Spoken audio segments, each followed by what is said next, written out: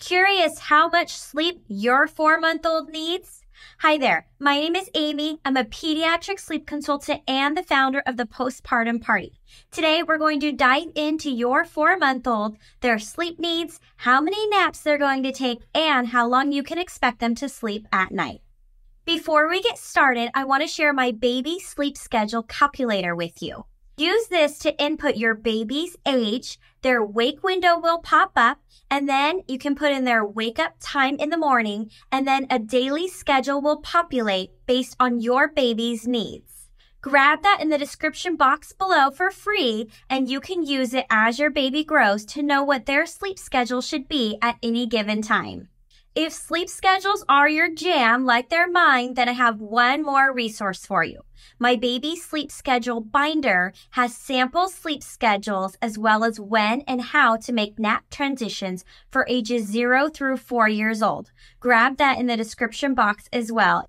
All right, let's get on to your 4-month-old and their sleep needs. 4 months old is such a fun stage because your baby starts having so much more personality than they did in those newborn days. So hopefully you've gotten your first smile, your first giggle. Your baby may even be starting to roll over, but they're not too mobile yet.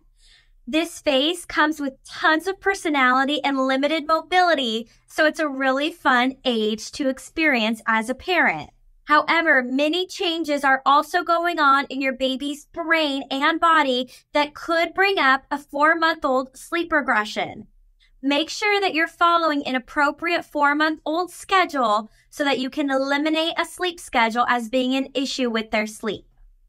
Let's get into what sleep should look like for your 4-month-old during this time.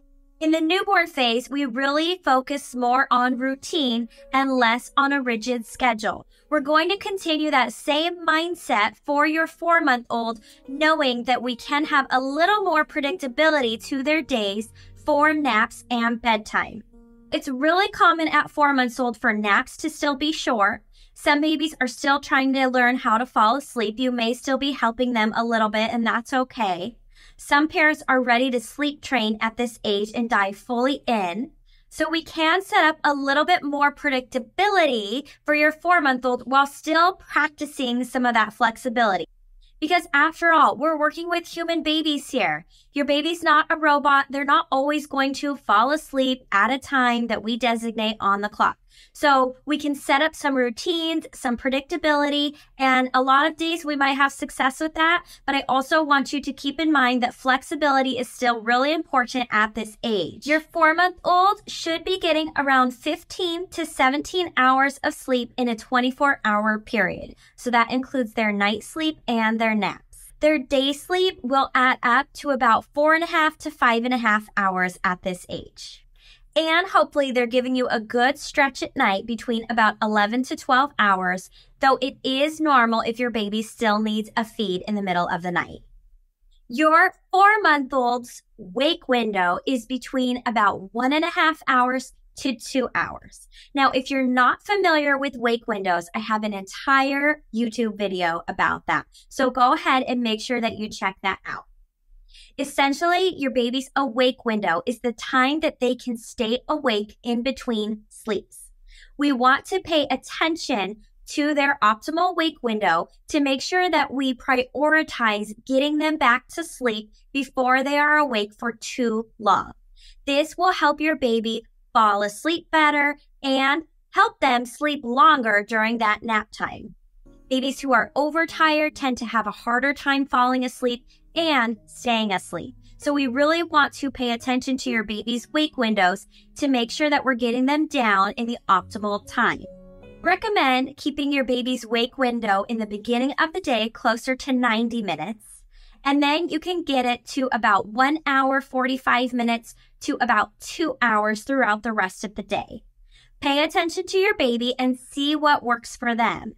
If you were doing 90 minutes throughout the day and all of a sudden their naps have shortened or your baby's starting to wake up early in the morning, then they may be ready to add about 15 minutes to various wake windows throughout the day. Usually the shortest wake window of the day is in the morning before their first nap. So it's in between the time they wake up for the day and then their first nap. That's usually the shortest wake window. And then usually they can extend those wake windows slightly throughout the day, so their longest wake window is typically between their last nap and bedtime. Let's see what this might look like for your 4-month-old with these 90-minute to 2-hour wake windows changing throughout the day. So say your 4-month-old wakes up at 7 a.m. Their first nap of the day will be at 8:30 a.m. Hopefully they sleep a good nap till about 10. Then their next nap of the day we can shoot for 11:45 a.m. Once that nap is over, you might be able to stretch them to 2 hours. So let's say they go down for another nap from about 3:15 to 5 o'clock. Then after that, they'll have another 2-hour wake window before bedtime, and then bedtime will be around 7 o'clock. You may have to shift this depending how long your baby can stay awake, but this is a great sample schedule for babies who do well within that wake window. Now, that first schedule I gave you had really, really glorious naps, and not every baby is going to do that at 4 months. So I also want to share what a schedule might look like using the same wake windows for your 4-month-old, but adjusting your day if your baby does take short naps. And again, if your baby does take short naps, it's totally normal. It's very common at this age. Usually babies are able to connect those sleep cycles once they get closer to about 6 and 7 months old. So here's what a sample day might look like if your baby's taking short naps, but you're still paying attention to their wake window and trying to get them down within that optimal time. Say they have a 7 a.m. wake up, then they have the 90-minute wake window, and then they sleep from about 8:30 to 9:15. They're up again, and you stretch their wake window for about 2 hours. Then they take a nap from about 11:15 to 12 p.m. Then they're up for another 2 hours. Then they sleep from about 2 to 2:45 p.m. Then they're awake. They're going down for their next nap from 4:45 to 5:15 p.m. And then you're putting them down for bed at about 7:15 p.m. So do you see how even though the naps were short, we still stuck to those 90-minute to 2-hour wake windows and continued to put our baby down? So instead of 3 long naps, they took several shorter naps, but we still paid attention to their wake windows to get them down for sleep at the optimal time. This is where flexibility comes in over rigidity. Your baby may not sleep those 1.5 to 2-hour naps, but you can still adjust their day based on their wake window and the nap that they do take. A 45-minute nap at this age is really common, and it's still enough to take that sleep pressure off for your baby. So once they're awake, you could just start a new wake window and continue your day from there. If your baby is struggling with sleep, then the 4-month sleep regression may be to blame.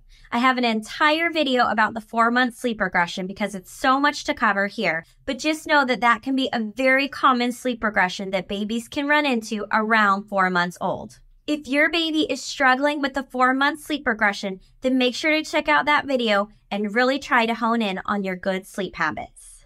Don't forget to grab the free baby sleep schedule calculator so that you can get a customized sleep schedule based on your baby's age and their wake up time for the day. That's in the description box below. And if you love schedules and want more like this, grab my baby sleep schedule binder. That has sample schedules for ages 0 all the way up through 4 years old. So if you have questions about your 4-month-old, their sleep schedule, or even the milestones that they're reaching, go ahead and leave those in the comments below. Sweet dreams!